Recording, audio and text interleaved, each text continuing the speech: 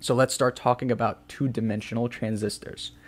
Now, before I start, just to understand like the impact of this research and like how important it is, I want to talk about the players involved. So you got MIT, you got UC Berkeley, you got Lawrence Berkeley National Laboratory, Taiwan Semiconductor Manufacturing Company, National Taiwan University, King Abdullah University of Science and Technology in Saudi Arabia, and the research is funded by NSF, United States Army, I think United States Navy.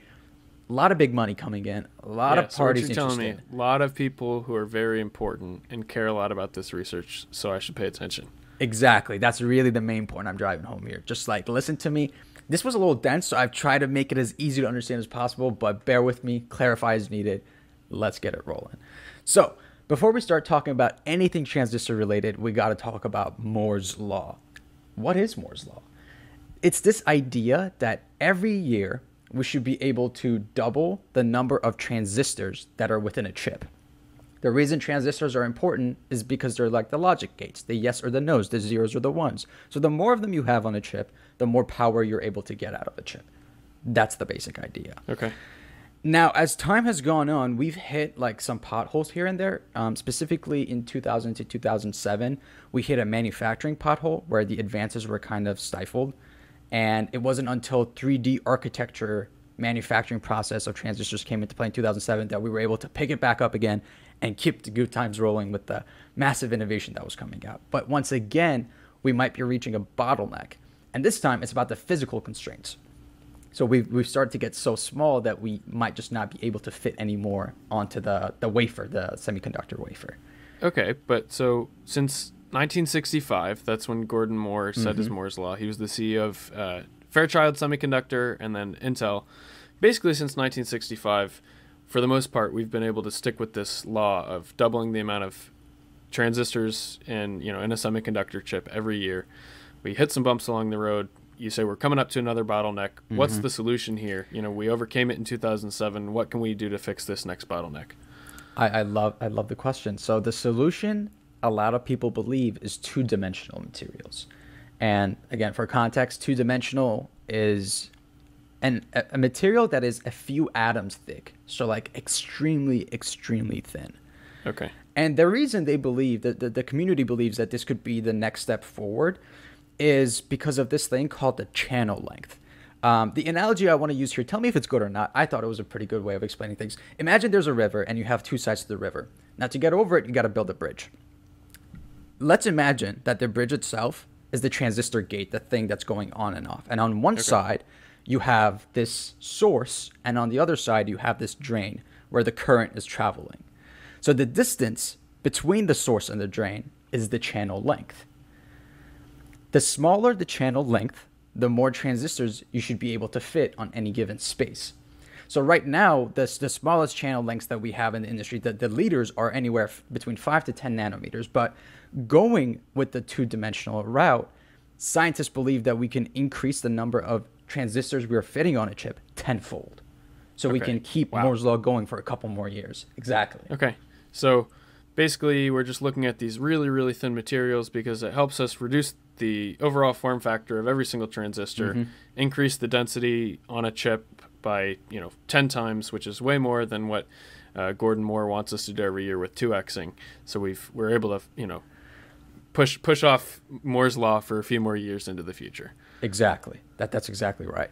But with all great things, there are some limitations, and the one that I want to talk about really quickly is called the metal-induced gap state, and what that might lead to is the formation of Schottky barriers. So real quick, all you really need, that's a lot of words, I understand, but what you need to know here is that whenever a metal makes contact with that two-dimensional semiconducting sheet, there's this like Schottky barrier, which is a phenomenon that inhibits the flow of electrons, right? So if you're inhibiting the flow, they're not able to go from the source to the drain that well, and the efficiency comes down overall. So you want to basically get that to zero. The way they got around this is actually pretty interesting. It's a simple solution. Instead of using metal connections, they started using semi-metal connections. A semi-metal has a conductivity between a metal and a semiconductor, and the one they used here was bismuth. By using bismuth, they completely got rid of this metal-induced gap states that were happening. Awesome. Great. But now there's another issue. You have, again, you have metal contacts that whenever they make contact with the semiconducting sheet, the resistance is too high. And if you have an apparatus, an instrument to be able to understand what's happening on the circuit board. So Dan, you know, we've taken electric circuit analysis courses. We use voltmeters and amp meters. Yeah. They send little signals from one point of the circuit to the other to understand what's going on. But if the resistance is too high, those signals are disappearing and they're not able to understand what's happening and they can't develop that well. Does that make sense? So yeah, we've got these thin materials now. We think it's the future. The pros of it is that it can greatly reduce the size of these transistors, which will help us increase the density of them, holding on to Moore's law. Mm-hmm. The cons are that there's sometimes the Schottky barrier thing, which basically like this thin material mixed with the metal, the electrical properties aren't that good. And then also we have high resistance. They think they've solved one of those issues already, which is the Schottky barrier, by replacing the typical metal with a semi-metal. So it seems like we've taken a lot of steps in the right direction for using 2D semiconductor materials. So can you help me like do a gut check to where we are in terms of reality? When will this become, you know, part of the chip that I buy and put in my PC next time I build one? Absolutely. So there's still some work to be done, but this is like a monumental step that was taken in the two-dimensional transistor development field. I'm going to shoot some numbers at you real quick. The contact resistance with the inclusion of bismuth, that's one of the big discoveries. The secret sauce, we haven't said this episode yet, the secret sauce, the bismuth, resulted in a 123 ohm micrometer contact resistance, which is the lowest recorded ever, at least to the researchers that were writing this. And the on-state current density, that's the density of the current going from the source to the drain, is 1,135 microamps per micrometer on the new two-dimensional base that they're using. And that is also the highest that's ever been recorded. Okay. So these are two big parameters to keep in mind. Like big performance measurements, you want to reduce Yes. the resistance, maximize the current density, and they got the best ever marks in both of those categories ever known to man, at least at the time this research was discovered. Exactly. And by being able to reduce that contact resistance, they've kind of like cracked a big hurdle. And now they're able to keep developing, keep reducing. And again, you asked a good question. When can I see it in my laptop or other electronics? Making this, any chip really, commercial and getting manufacturing figured out is a big step.